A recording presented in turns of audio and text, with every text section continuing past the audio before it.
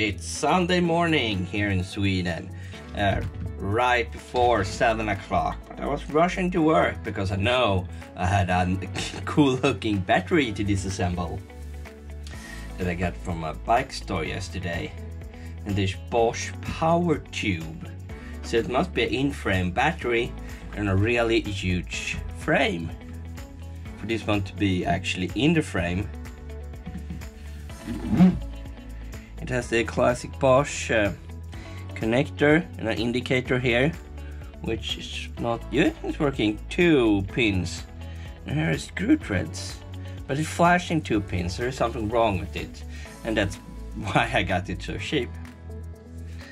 And here is some kind of, this one is loose, but it's connected to the rest of the plastic, so it's not like a handle. Let's see if they have the same screw setup as Shimano does. Only 2 screws holding this one in place, but they're placed so good central here, so you probably don't need more. But I don't think this is the actual lid. This is some kind of, yeah, some kind of plastic lock. Yeah, there is a locking something to hold it. Oh, and there's a spring. Now where is this supposed to be? Yeah, this is not something I'm gonna refurbish anyway, just something I bought to have a look inside.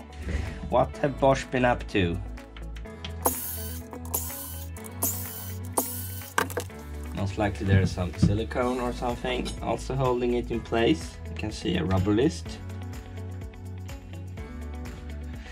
Maybe you can push the whole battery out this way. Yes, you can do that. But I want to open this side up too, because it is connected to the discharging port, so I don't want to pull it out and break anything.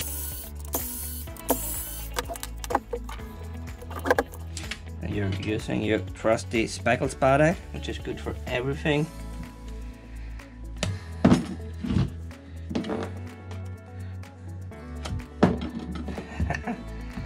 There's no electrical connectors here, so this one, it should be able. Ooh, what a rubber list! They're not kidding around. Wow, now that's a tight seal. And here you have another layer of EVA foam, and these are where the screws for connect now. Those are just pins to hold it in place. What an interesting design. And I can see red heat shrink tubing, so I'm guessing Sanyo GA. I think it's the rubber list holding it in place. But there's also this that I do not want to break.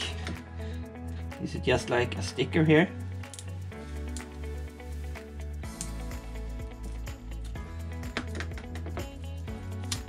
Yes, it's a sticker with a circuit inside of it. And Mr. Block. And you just push it. Yeah, there you can see rubber list. And it's gonna be packed so tight. But I think it's just push all the way through.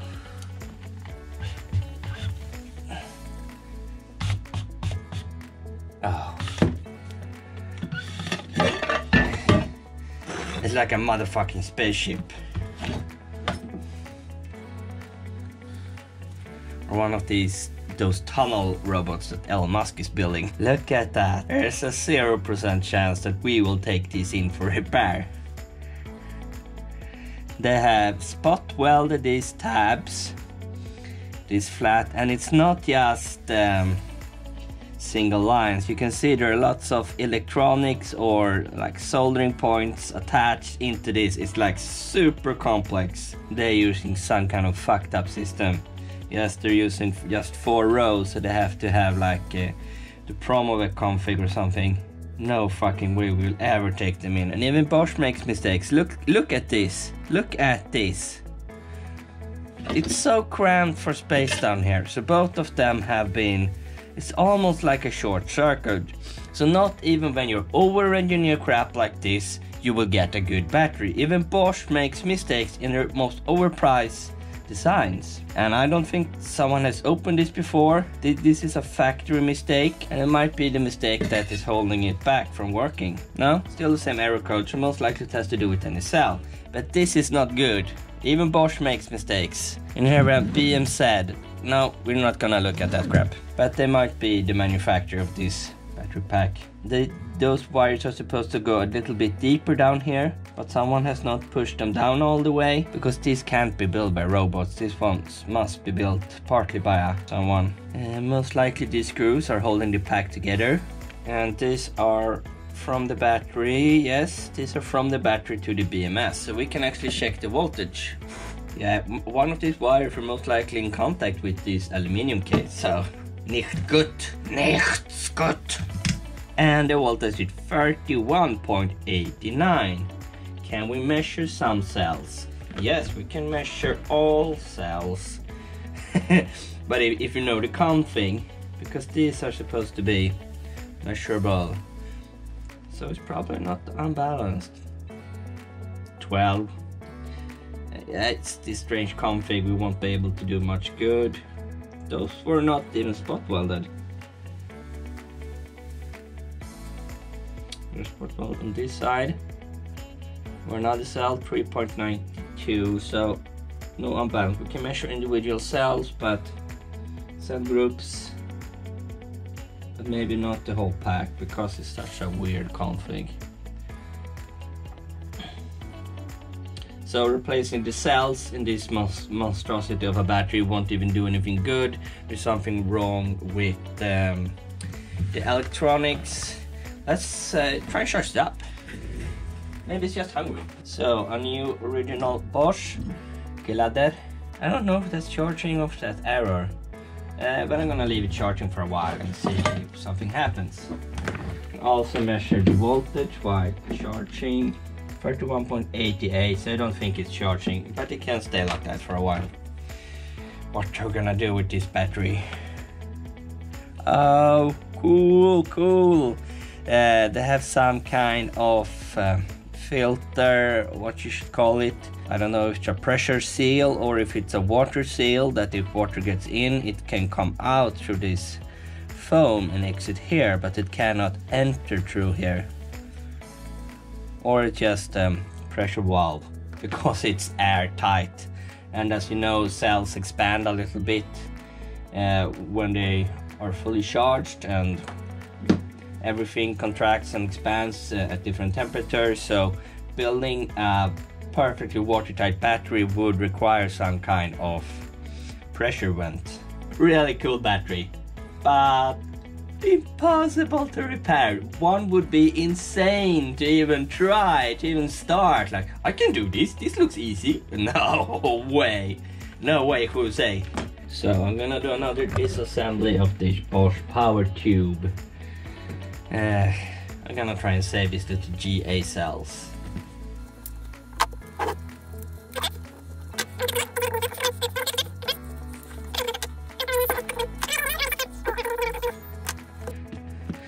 Because I tried charging it and now it's just flashing error mode, so it's gonna drain the batteries if it keeps on doing that, because it doesn't want to shut up. Yes, I'm talking to you. Oh, such a messy shit. I'm gonna try and cut the power to the top part before we go on, because I really don't like them being so close together. So the main power is connected to the PCB. I like this armor suit they're wearing, so they don't get cold in the battery. Wonk. We're gonna go ahead and do these lines as well, so that the individual blocks are not connected by any wires.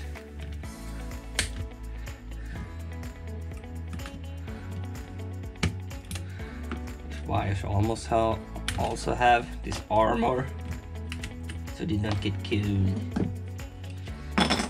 This plate fell off. Here we have, oh, nice, this is some kind of rubbery thing, thermal. There you can see the config. 4 positive, 4 negatives, and then 2 additional ones. It's the Promoware config that I call it. But here is some like charcoal or something that has been burned. Oh yes, and another one of these. What a complex design. And I have a little bit of EVA foam keeping this one in place. We should be able to yank it out now. So, these super micro components, this is just simply impossible to work with, even with a microscope. Since these are actually live, you cannot do any mistakes. But no, I can actually disconnect that piece of crap. It's not piece of crap. No way. They are using bike spokes. What? They're using bike spokes. Is it genius or just evil? Oh, that was not what I had been expecting from you. I do this so that you don't have to open your battery and see that, oh, this is impossible. Indicator, 2 thick wires and 3 additional wires, just like before. Oh, those one came off pretty easy. And they actually have stuff printed on the FLT. Seems like small resistors. How are they connected here? They're just pushed inside a groove. Yes, yes! And this might actually be one of the problems if you have this down tube. Because they have dual connector, but I've never seen anything tear off this quickly.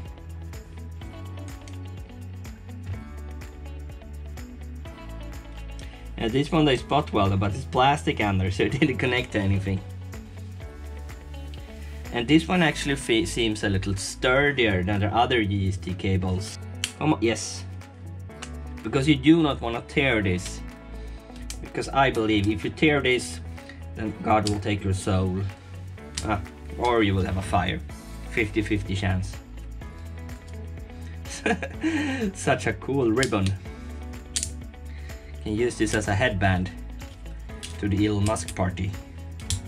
They're using these rubber pads as separators as well, so you do not want them falling out until you... And here they have super thin connectors.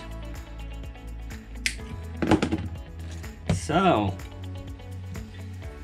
I'm gonna save a little GA cells from the evil Germans.